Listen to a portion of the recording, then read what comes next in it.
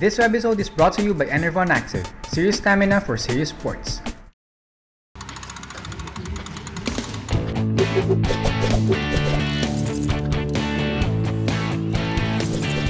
Hi, I'm Glenn Colendrino.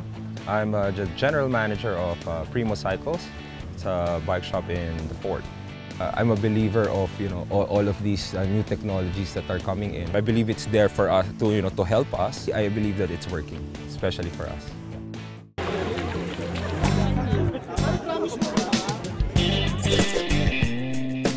Well, the tri-suit, you can train with your tri-suit, but you can get your swimming trunks, but not the baggy shorts, but it has to be fitted, a tight fit, okay?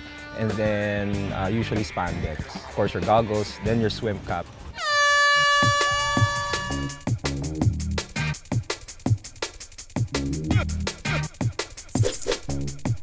For the bike, of course, if you are getting into the sport of triathlon, you would want to get a tri-specific bike. Of course, that's my forte because since I own a bike shop and I'm also a bike fitter, get yourself a good, decent tri-specific bike.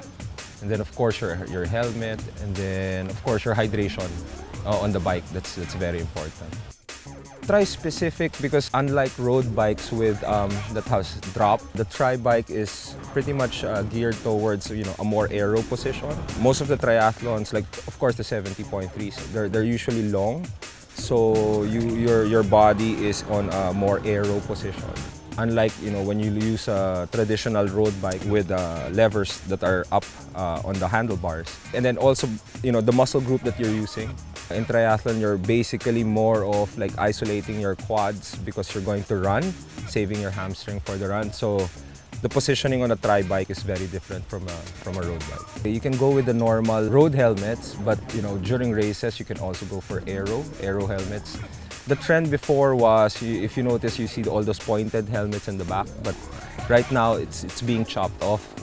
You'll see a lot of different aero helmets that are coming out right now. It mimics like a road bike helmet, but it has less vents. So that's pretty much the trend of where the helmets are going right now.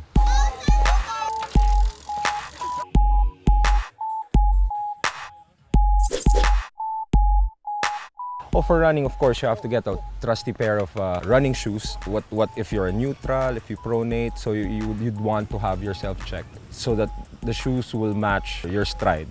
A lot of people are mostly neutral, but it's worth a try to have yourself checked. Of course, dry fit is always, because you manage to sweat a lot. So a cotton t-shirt just won't do it because it will just be heavy. So dry fit clothes is an essential. Dry fit fabrics, they call it hydrophobic. What it does is it doesn't make the sweat stick to your body, so it drives it out. So you feel more comfortable, less chafing because it expels the water from the fabric. So the first layer, the one that's actually in contact with your skin, is dry, hence the dry fit. So it really helps. It really helps. It prolongs the workouts more.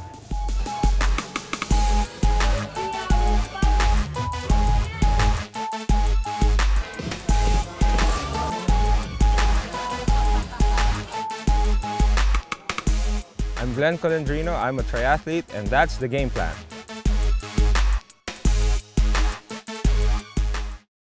This episode was brought to you by Enervon Active, serious stamina for serious sports.